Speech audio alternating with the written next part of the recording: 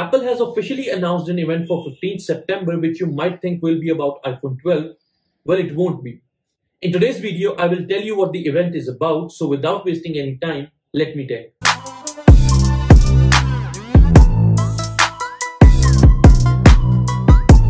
Hello ladies and lads, I'm your host Sufyan and welcome to Let Me Tech.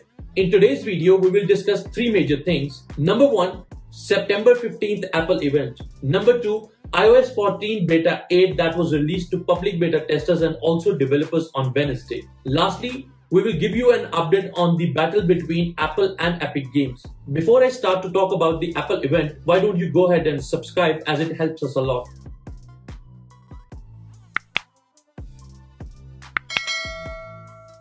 Thank you.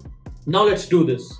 Jon Prosser had already told us that according to his sources, something is happening on September 8th. Jon Prosser said that there will be a press release on September 8th which will be about Apple Watch Series 6 and also the new iPad Air. On the other side, Bloomberg reported that we will be seeing an event regarding iPhone 12 in September, which is expected to arrive in October as it is a bit late as confirmed by Tim Cook himself. Both Jon Prosser and Mark Gurman were not completely right, but they also were not wrong. A few hours before Apple officially announced the September event, something happened on Twitter. Many Twitter users started seeing a custom Apple logo in the Apple event hashtag. After some research, it was found that this will expire on September 28th. Therefore, an event in September was a must. As expected, after only a couple of hours, Apple officially announced the September 15th event, and naturally everyone assumed that this will be the iPhone 12 keynote. Remember when Jon Prosser informed us about the press release of iPad Air and also Apple Watch Series 6 on September 8th? Well, he was not wrong. Like Mark Gurman reported, there is an event happening on September 15th, but it is not the iPhone 12 keynote. Rather, it is an event which is focused on Apple Watch Series 6 and iPad Air. The announcement for this event was made on the same date that Jon told us.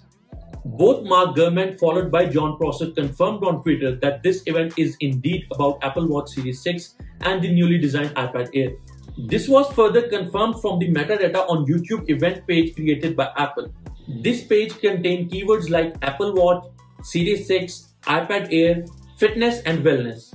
All that being said, some leakers which are not 100% reliable are saying that this event is indeed about iPhone 12.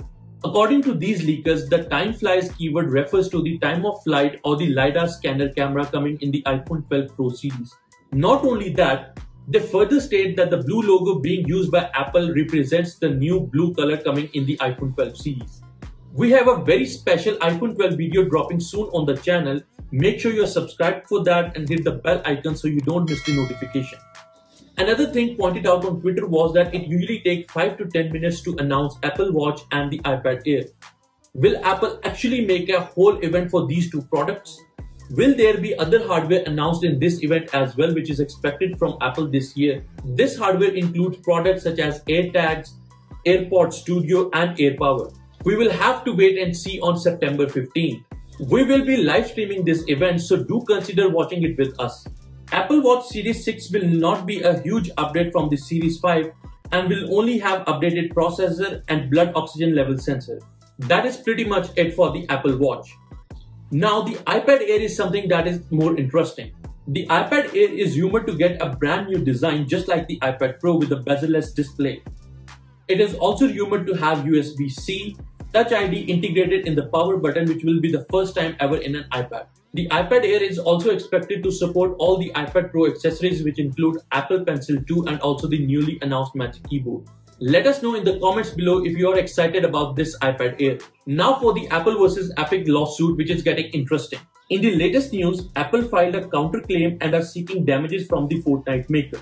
Apple wrote in the counterclaim, although Epic portrays itself as a modern corporate Robin Hood, in reality it is a multi-billion-dollar enterprise that simply wants to pay nothing for the tremendous value it derives from the App Store.